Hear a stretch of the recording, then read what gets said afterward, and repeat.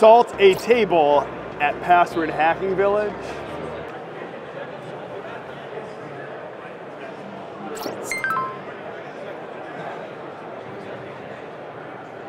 Get out. Go. Done. So we're in the Password Village, and it's awesome because there's so much. It's grown from a small contest, and now it's a village. Yep. So it's not just crack me if you can, it's other things now too. And almost like crack me if you can, it's like in its 17th year. It's still going on. The professional teams, Team Hashcat, John the Ripper, and all these other teams, they're going at it. But what we eventually figured out was, let's teach noobs. And so we're still doing the contest, but now we literally just have GPU machines up. We say, oh, do you want to know how to do this? And we teach them. I had a 13-year-old yesterday, and she cracked and she had to social engineer the password hints out of me. There was like an 8-year-old yesterday came through, and we taught him in 10 or 15 minutes. What's so cool about this is, like, oftentimes we see, like, we'll say John the Ripper or Hashcat, and you see them up on GitHub, and you imagine these teams are like way lofty up there, and they're not real people. It's a corporation or something, and that's the thing I always loved about this contest is you have the actual developers here, and as goofy as it sounds, like, they're real people. They're approachable. They love what they do. I mean, we have new people on the team this year, and it's literally people from Hashcat who came in from Europe. And if you like run rules, you'll see like a rule that's like the toxic rule. And people are like, oh, and I'm like, yeah, that's that guy. Like he's 5 feet that way. It is so cool. I love it. You know, and so it's really nice. But I mean, that would be cool, but the fact that everyone uses passwords, everyone thinks they know how to do it, but our little circle of nerds is shrinking.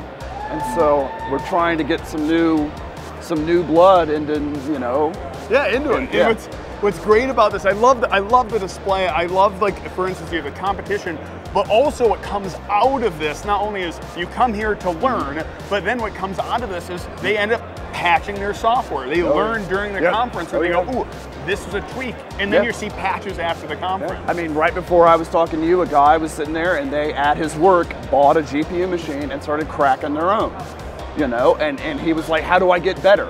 And I was like, oh my God, buy me a beer. Like, let's go. I will literally talk to you till I'm blue in the face, because he's past the beginner stuff. He wanted the advanced stuff. And what's so cool too is it's not just like, if you go, okay, GPU, brute force, yeah, I can crack, but then you start seeing passwords which, like, in theory, should be cracked. Where they're like 32 character passwords here, and you're like, how is that happening? And then they're walking you through, and it's like, oh, we did a dictionary attack. It was a 32 character password was cracked fast because it looks random, but no, it's 2 massive keyboard blocks right next to each other. Like seeing like 32, 40 character passwords, like it's unheard of, but you're seeing it here. Yeah, and that's one pattern out of 100 like type patterns. Because the guy yesterday was like, oh, I do finger patterns.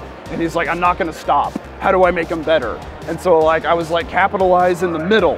And he was like, okay. And I was like, well, I didn't really win the battle or the war for him, but I made him a little bit better. Well, one question, which is, if I wanted to get started, where are some of the places I would go for good resources to start learning? Right, so there's a lot of like blog posts and things like that. There's a few sites that do it. We run passwordvillage.org or .com, and it's year round, and we just had our expert friends write up everything from how to run it, how to install it, but then if you want to build a machine that doesn't catch fire, we got the experts that build, $30,000 machines that we run at work, and they fully wrote up every tweak they do, how they make it so they're not powered break. I mean, they wrote up all the stuff, and like... Last question, and we're going to try and upset at least 50% of the audience. Okay.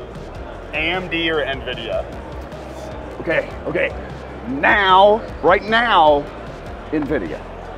Okay, AMD made faster cards, but then they put restrictions on their licenses, and everyone got angry. So yada yada yada. Right now, it's still NVIDIA.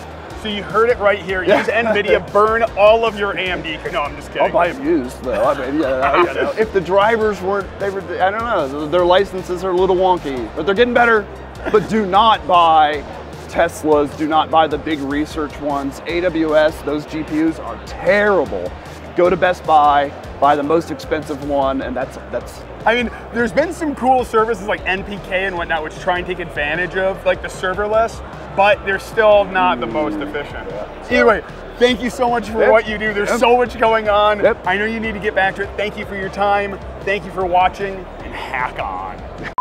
I could crack all of these with my rainbow tables. Oh my gosh, you're 10 years too late.